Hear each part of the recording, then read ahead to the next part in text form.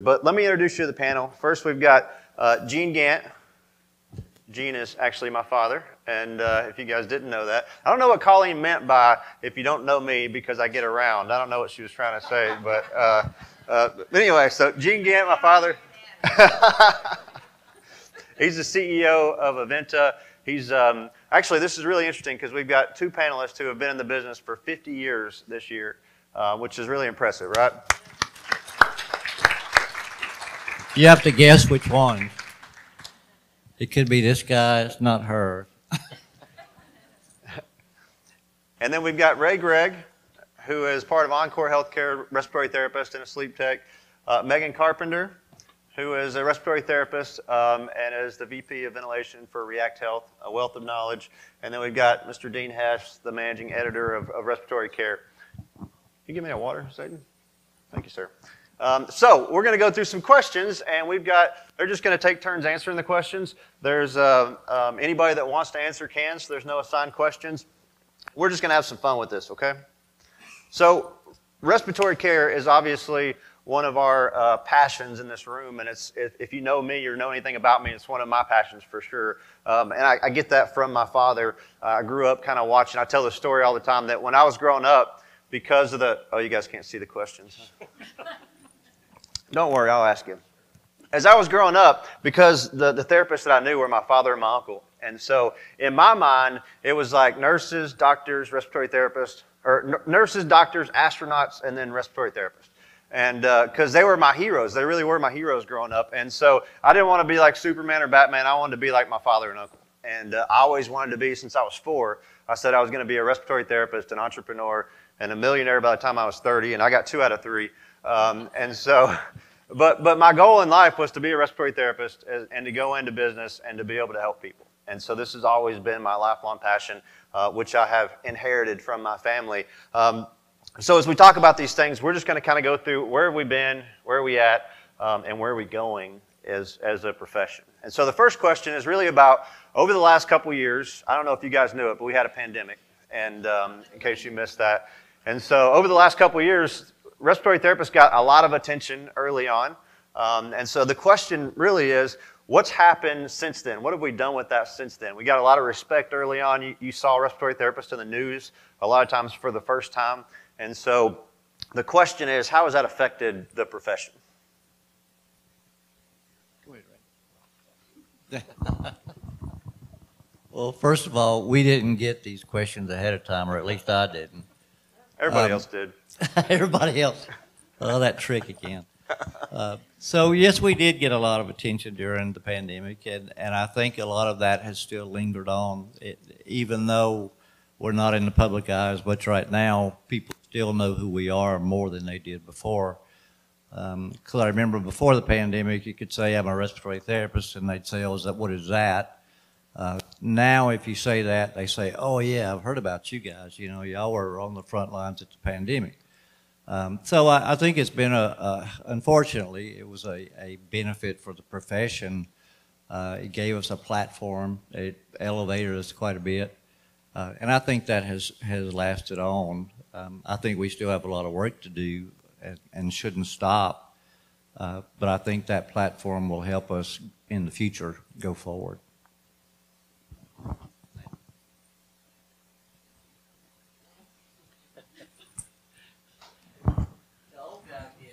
Yeah, right.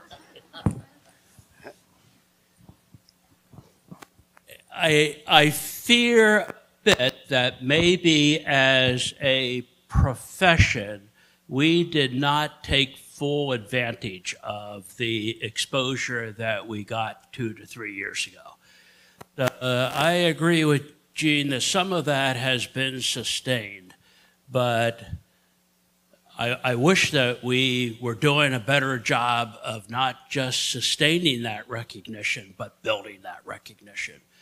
And I'm not sure the right way to do that, so I'm not a good one at knowing how to market the profession and so forth. It just seems as though there is an opportunity that was presented to us that we did not take full advantage of. And I think that there are still opportunities that we might look for to, for example, make respiratory therapy something that high school students know about and think about and want to select as their career, because that's really the future of respiratory care. I can speak for New England. I'm sure it's similar in Eastern Tennessee. There's really a shortage of respiratory therapists, and we need to be getting people into schools and so forth. So I think there's a lot more that we could do, and I wish I knew how to address that and address it quickly. To that point, there is a massive shortage of respiratory therapists, which is the next question.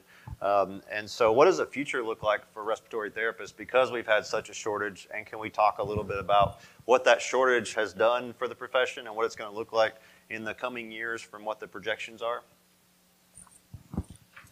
So I would say one of the things that has occurred with the shortage is maybe further elevating some of the telehealth options and allowing folks to be able to remotely interact with patients. Maybe not so much effectively in the hospitals, but in the DME space, right?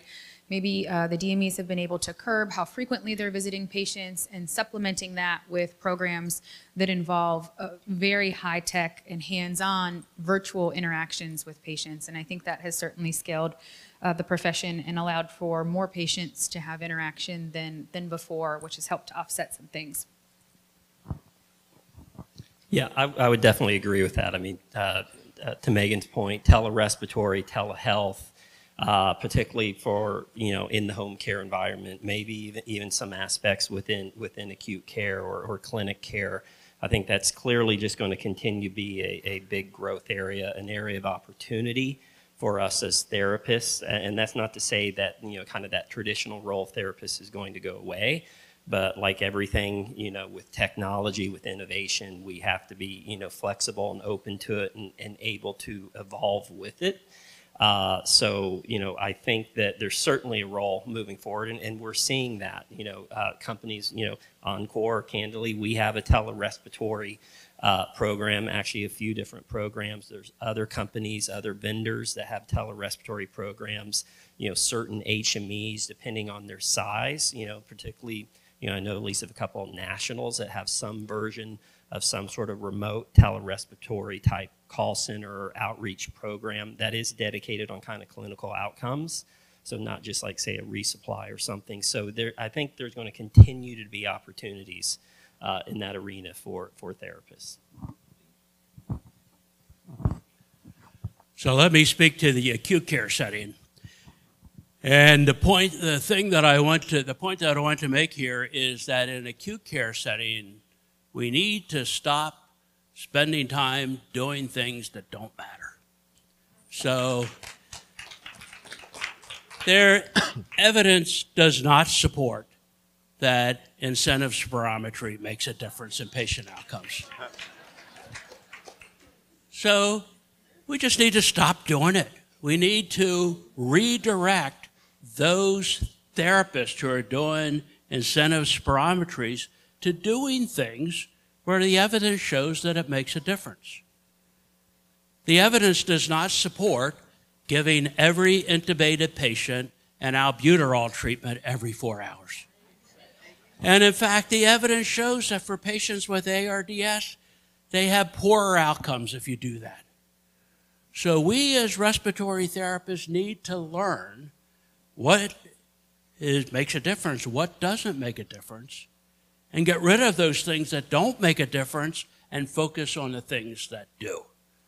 So I know that there are concerns that, when I lecture on these things sometimes, there are concerns with, well, if we stop doing all that unnecessary stuff, what are those therapists going to do? We're going to have to lay off people. And I always say, I bet there's a lot of things you should be doing that you're not doing because you're too focused on doing the things that don't matter. So rather than have respiratory therapists doing incentive spirometry treatments that don't make a difference, if you don't have a pulmonary rehab program, you should have a pulmonary rehab program. Take those therapists and start a pulmonary rehab program which has shown to improve outcomes of patients with COPD. So I think a big way that we address the RT shortage is we just stop doing the things that haven't been shown to make a difference. So you're saying we're not bringing I'll back? get off my bandwagon, or I'll get off my soapbox. So we're not bringing back IPPB?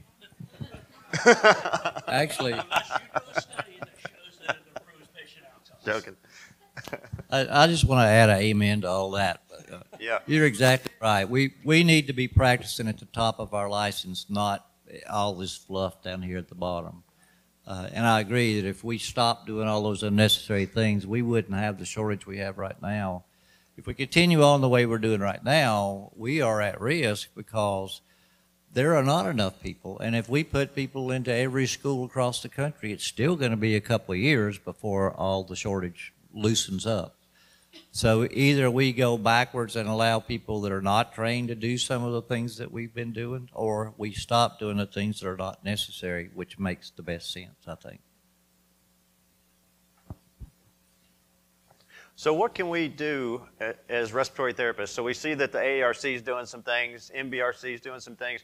You know, there's things that are happening to try to recruit more respiratory therapists, but what can we do in our hometowns to be able to help recruit respiratory therapists to go into programs? Because the enrollment rates of programs have been down, graduation rates have been down. You know, the amount of therapists coming out of programs is less now than it was 3 years ago. And so what can we do as RTs in our hometowns to help promote respiratory therapists and get people going into programs?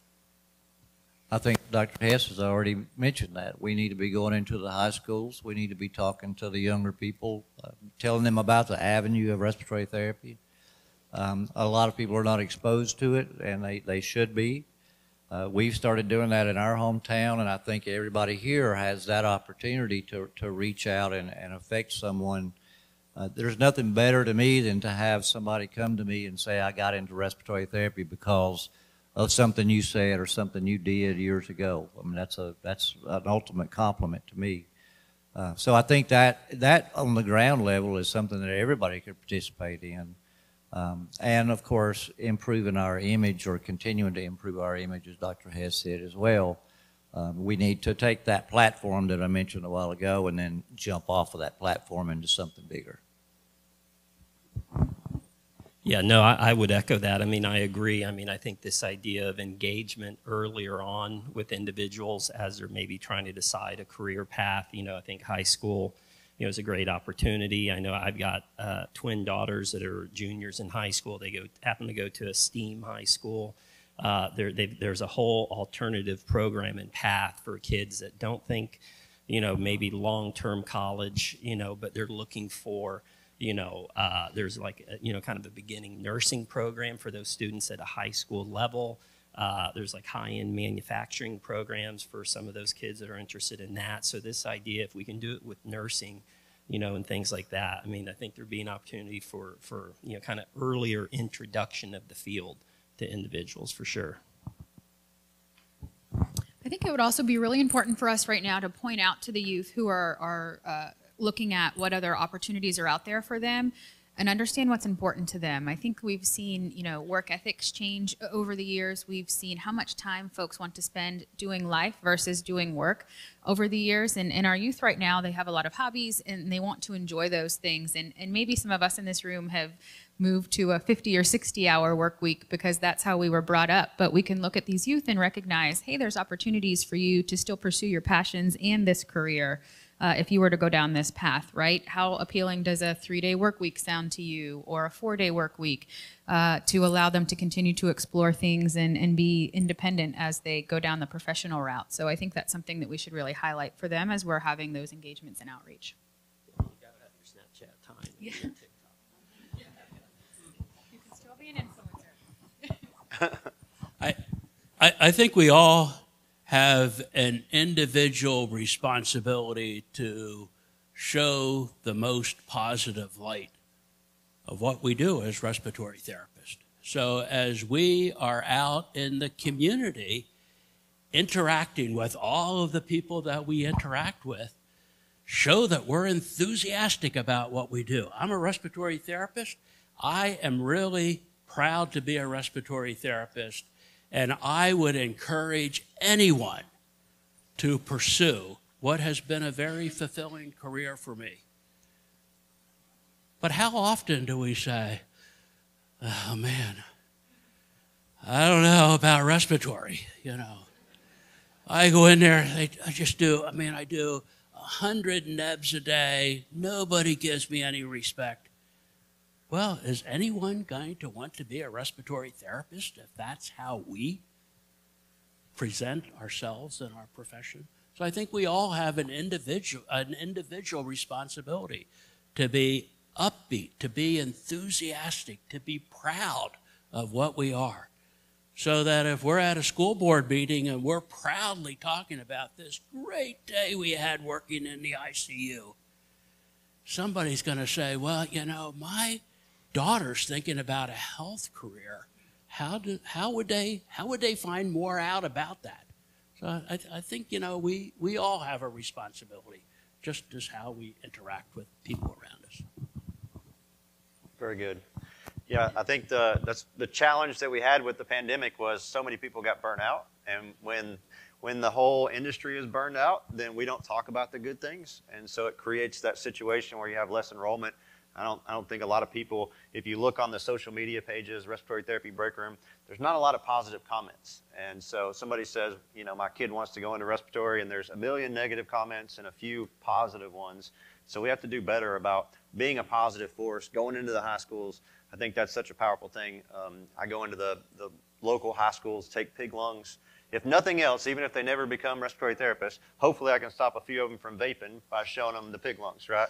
And really pressing on that point. So I think there's so much that we can do in our communities, and we can do individually as respiratory therapists to promote the profession. So thank you guys. So how has the last few years since the pandemic really changed what a respiratory therapist does in a hospital? I know you touched on this, Dr. Hess. You want to add anything else to that?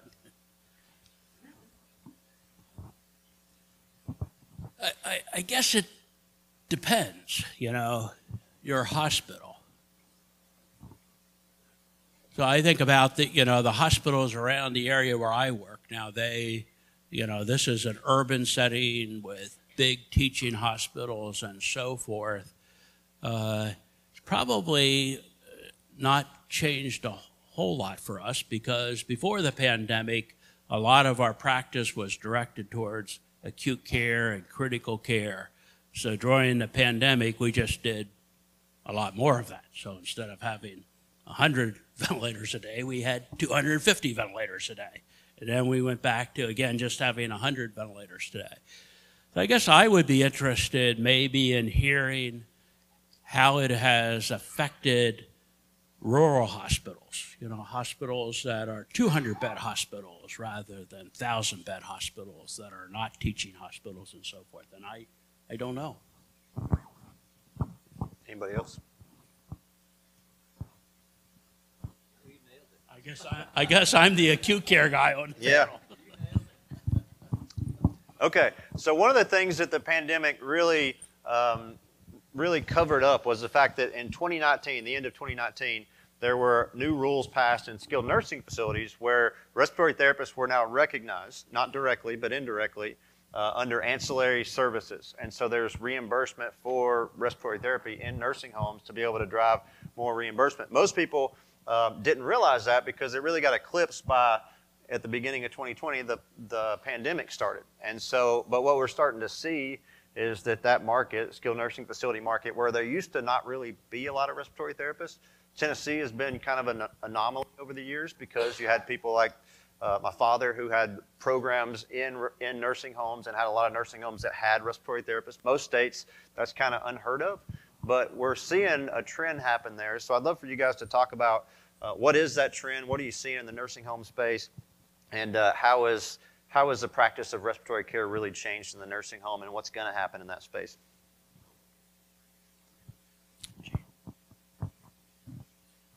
I feel a little targeted.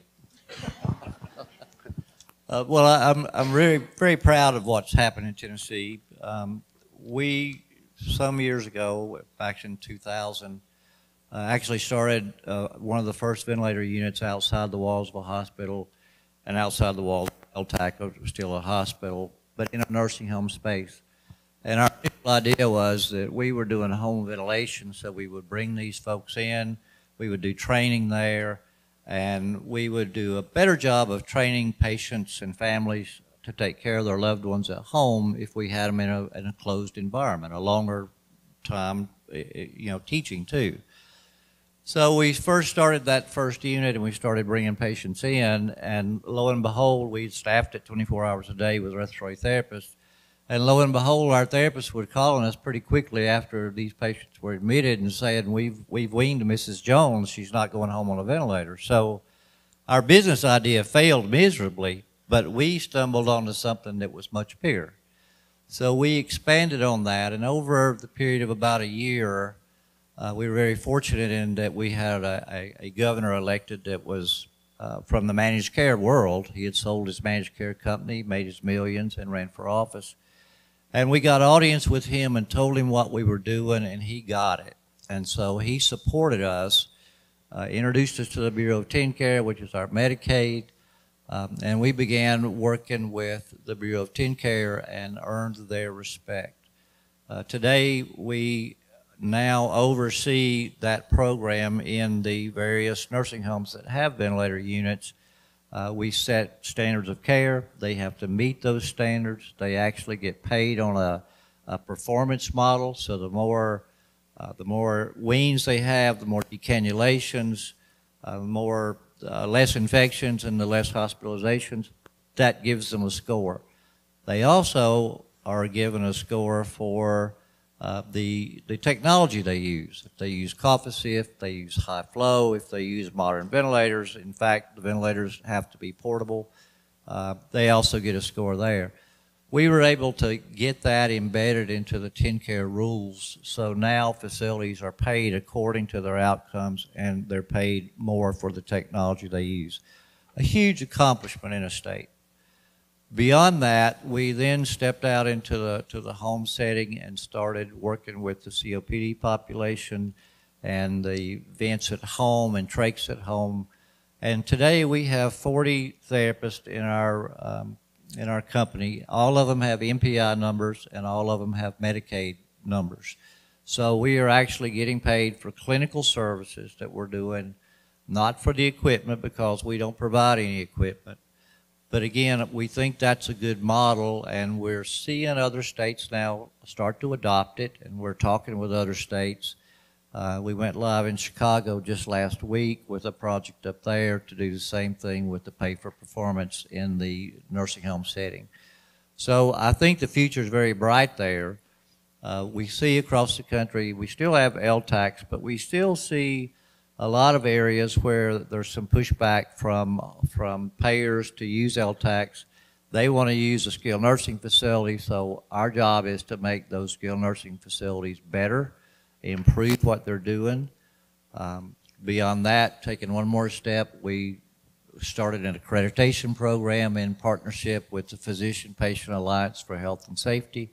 And so we're now giving accreditations and doing surveys on these facilities that want to be accredited. We have a couple in Tennessee already. We have 2 in Hawaii. We have 3 that are getting ready to happen in New York City, 5 in Chicago, 1 in Indiana, and so on and so forth. So people are stepping up, improving the care, and I think the future is bright there as well.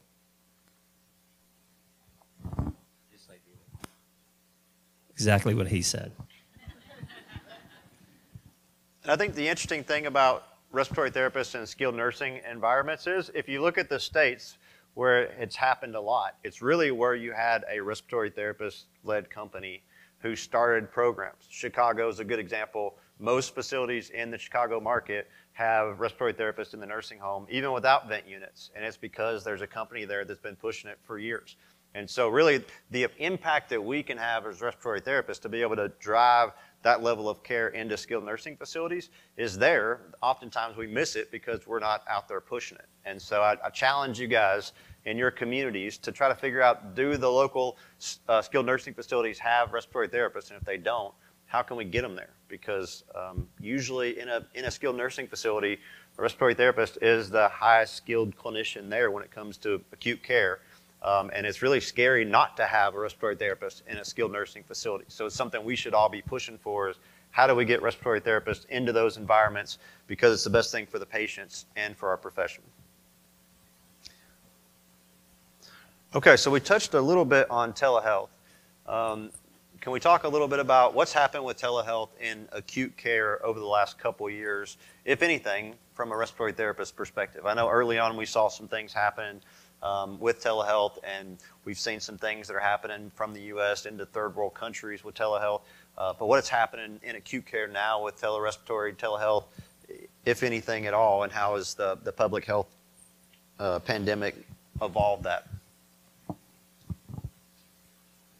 I'm obviously not the acute care expert, but I will comment on this. So I do think that if we think about telehealth, and this is a little more of kind of a hybrid situation, I think about from the acute care where we might be seeing respiratory involvement with telehealth from an acute care. I think about some of these transition to care models, these 30-day programs that where the RT might have a hospital-based RT navigator that's working with these patients to try and ensure that they're not bouncing back. I think with some of these programs, there is a telehealth aspect to that even after being discharged, that navigator is having a certain amount of contact with that patient, at least for that first 30 days plus, to see how they're doing, to kind of check on them. And in some cases, actually the latest issue of Home Care Magazine, there's a great article about McLaren Health System in Michigan and their transition to care program, and they have an RT navigator. Her name's Kelly Long, and she actually goes into the patient's home for a 30-day plus period, but there's also an aspect of telehealth involved with that as well.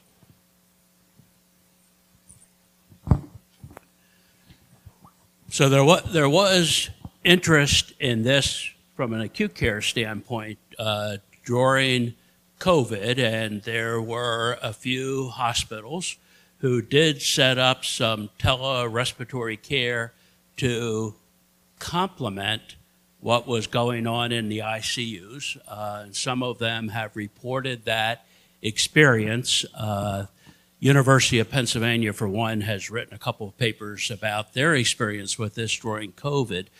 Quite honestly, I don't know if their tele-respiratory program was shut down after COVID or if it still exists. I know people there, and kind of reminder to ask them if that's still going on. This has been studied from a physician standpoint a lot, and a little bit for non-physicians. I think where it is used primarily is in the rural system. So, for example, a rural hospital who cannot afford to hire intensivists for the ICU. So there may be intensivists who will oversee what's happening in the ICU from a telemedicine standpoint. So they will round on the patient, they'll go over all the labs and so forth. And some of you may have some experience with that. I think that what has been found in acute care is that it is helpful for physicians, patients, and for respiratory therapists somewhat, at least during COVID. But the issue becomes you still need somebody on site to do all of the psychomotor skills things. So, you can be a therapist and say, from 15 miles away looking in the ICU and say, this patient doesn't look very good, we should get a blood gas. But there needs to be somebody there to draw the blood gas.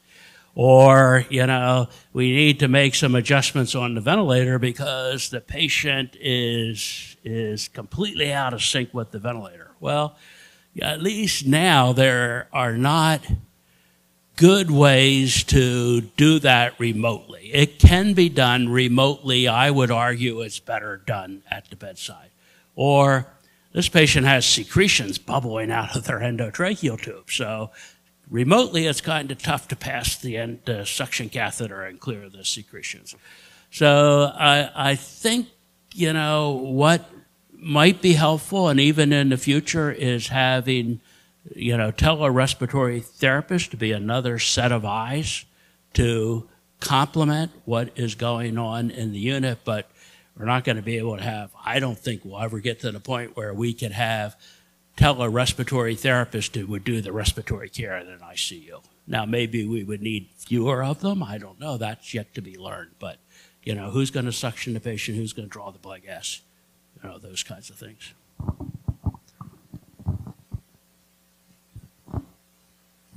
To add to what's been talked about already, we are working on a project now with LSU to start taking babies home that are ventilator dependent.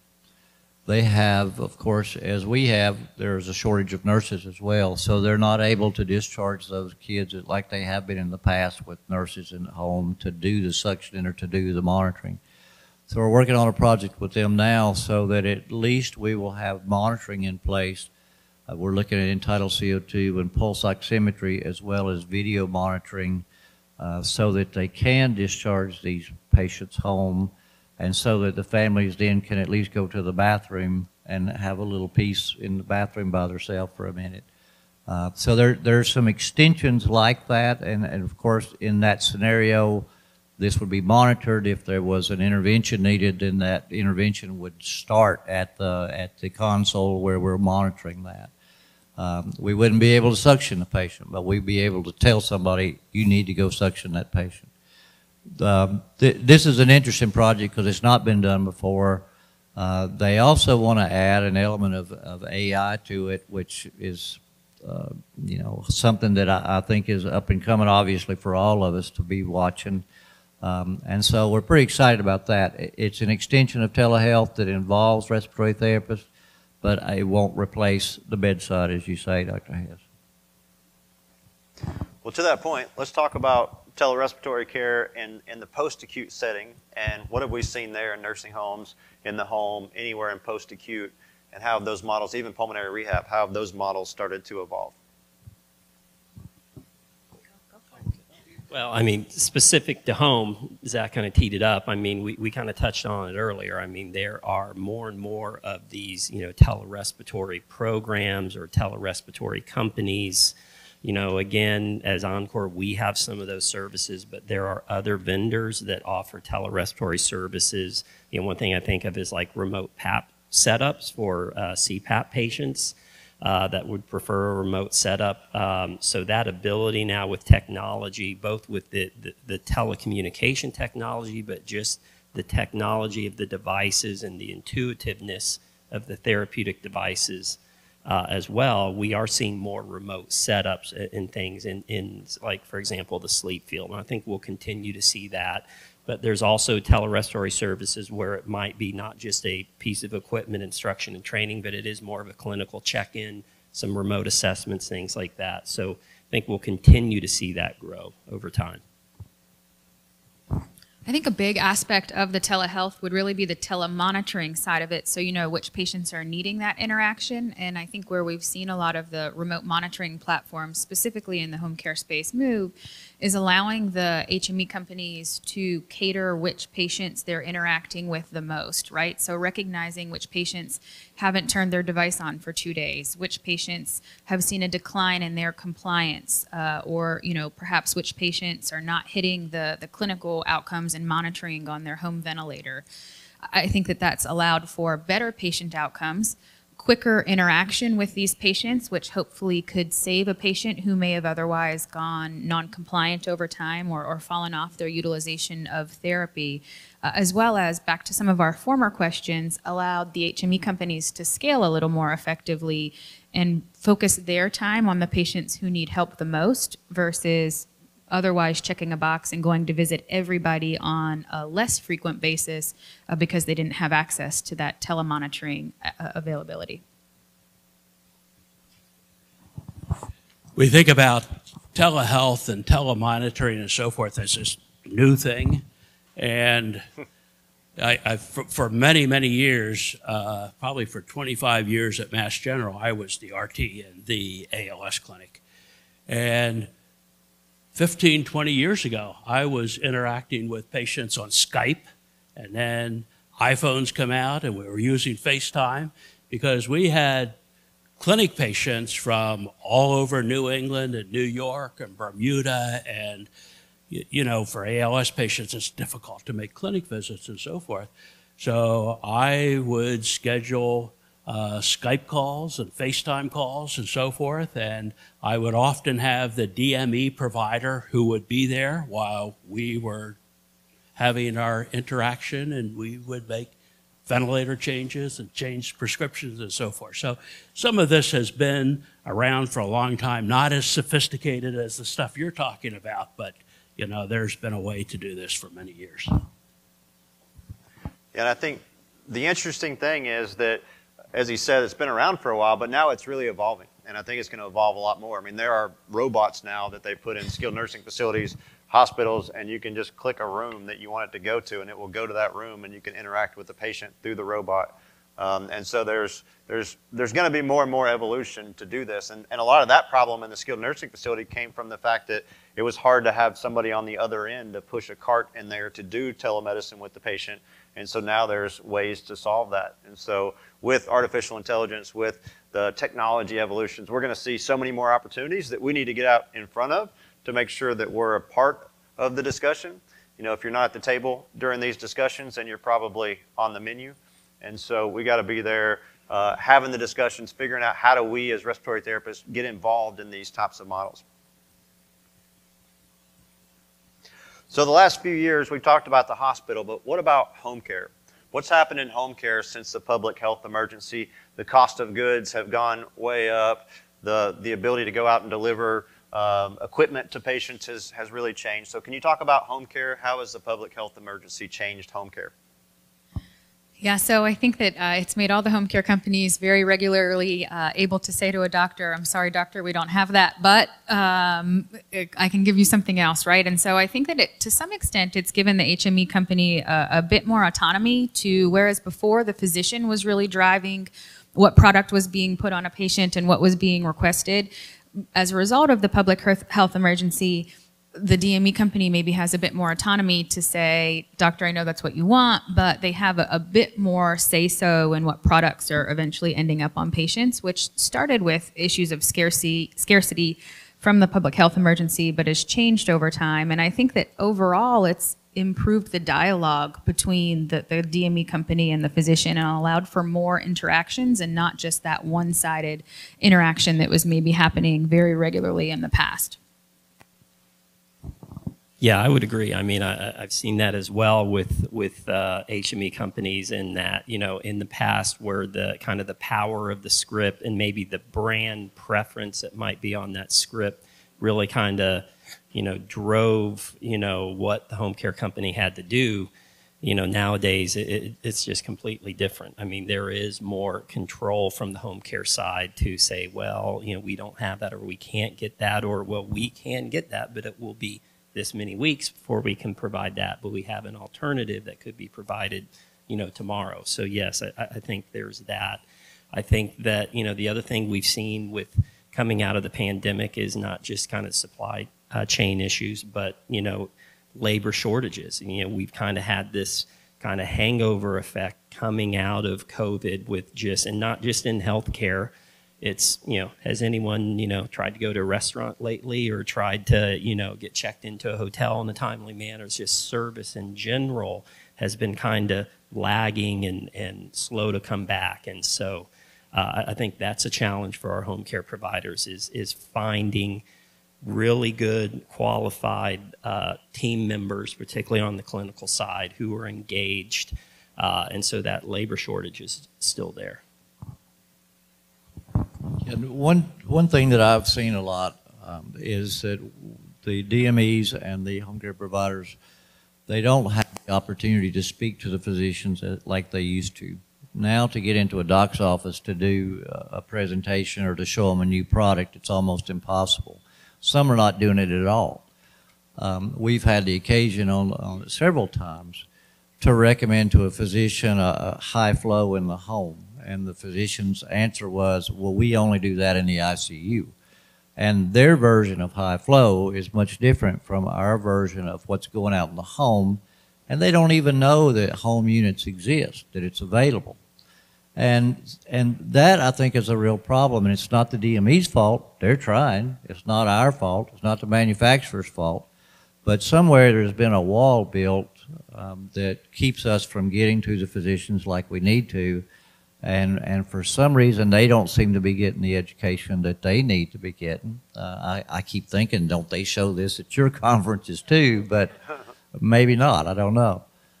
So I think that's a problem, and there's been that tunnel vision of the docs ordering exactly what they ordered 15 years ago, and they're going to keep ordering it forever, even though that doesn't exist anymore, and we've moved on. So I think that we've got a lot that we could do to continue education like that and to make things better. The DMEs are also, from the manufacturer point of view, facing shortages of pieces and parts. We're told that that's why a lot of products that we are used to having are no longer going to be available, because they can't get that switch that used to cost $5, but it's now $500. And that's a real problem as well, supply chain. So let's talk about, we got a few more minutes, let's talk about value-based care and outcomes in the home care space, because one of the things that we've seen in the acute care space is that everything's based on quality and readmissions and all these quality measures. We've seen the same thing in physician offices and ambulatory care, but it really hasn't hit home care. Home care is still a 100% fee-for-service business, but we're living in this value-based or outcome-based world. And so how do you think that that is going to affect home cares over the next couple of years? I mean, I think you summed it up. I mean, yes, it is going to shift. I mean, the vast majority of the other areas in healthcare have already shifted over at least a large percentage to some sort of value-based or outcome-based payment model, or pay for performance type model. So it really is just a matter of time before it comes down to home care, and we are starting to see that in some areas. There was news in some of the home care magazines about, Humana awarded a large contract to a couple different large national providers that was a value-based care model or payment structure for their service. So we'll just continue to see that.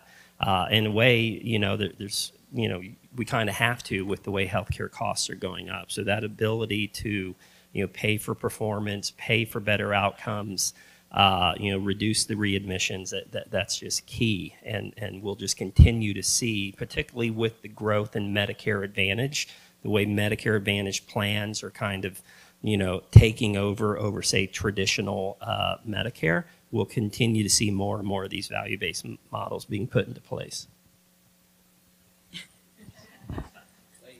Thank you. When I think about a particular topic, the first thing that comes to mind is the COPD patient population. And this is a patient population that hospitals were tasked with reducing readmissions. For many years, they've been receiving penalties, and they've already moved to this value-based plan. But without including the home care side of things, I don't think that it will ever be truly successful. As you mentioned, costs have continued to rise. In that particular patient population, I think the data says that in 2010, it cost $39 billion to manage the COPD patient population in the U.S. healthcare economy. That number this year is estimated to be around $52 billion, right? And so, just doing it in the acute care space isn't enough. There has to be something bridging that gap from hospital to home. We have seen some of the payers moving that way. I think some of the telehealth and telemonitoring driving outcomes will make for accountability for the DME companies to ensure that they're delivering these outcomes, to continue to get these contracts. And then the other side of it is going to be better bridging the gap between hospital and home, right? I think that we know that the hospital gold standard of managing that COPD patient population has become utilization of non-invasive ventilation, and increasingly in the past couple of years, integrating high flow therapy into that. But there's still those doctors out there that have been doing the same thing for 15 years, right? They're not driving the same car they were driving for 15 years ago, but they still think that BiPAP is the best way to manage a COPD patient in the home. And the reality is that couldn't be further from the truth, right? We don't have the ability to see those patients on bilevel therapy in the home very frequently. It doesn't have the ability to make those auto adjustments to treat the patient's disease. So I think with seeing that value-based care move into the home, we will also hopefully see a bit more of a pivot of ensuring that the patients are on the right device at the right time in their disease progression, and recognizing that gold standard of NIV and high flow therapy in the hospital and carrying that home with those patients to drive better outcomes than before. And obviously, I think that the DME world, the home care world, and anywhere outside the hospital has been an outcomes desert, pretty much. We've not had real outcomes data. We could always, and we always did, go to the physicians and say, oh, we've only have 10% rebound. Well, show me your proof of that. Well, you just have to take our word for it, because that's what we have. Now what we have with the software programs that are available is we are able to connect to the EMRs, and so the data that we're now mining is real data. And for the first time, we're actually going to be able to have some proof of what we do is really working.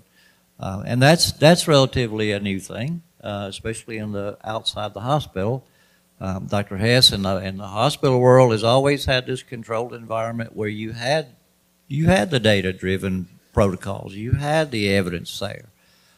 We've always just made the evidence up outside of the hospital, and because it sounded good. So whoever had the best sales team got the business. So now it's getting the proofs in the pudding, and we're really seeing some real data come out. So I think that's very encouraging for the patient population, for us as clinicians as well, so that we can stand on something that's solid rather than on shaky ground that we made up. One of the things that strikes me as I'm listening to others and I'm thinking about the talk that I gave earlier this morning is improved value might be more costly care. So let's think about that for a minute. So CMS is all about cutting costs, and so forth. But if we begin starting every patient with stable chronic COPD on non-invasive ventilation, because we have the evidence that they will live longer, that will increase the cost of care.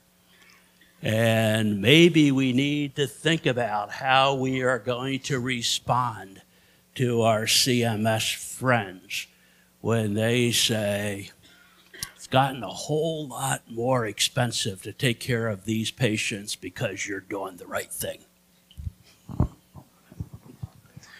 Thank you guys so much. Did you guys enjoy that panel? Yeah, good. Give them a round of applause.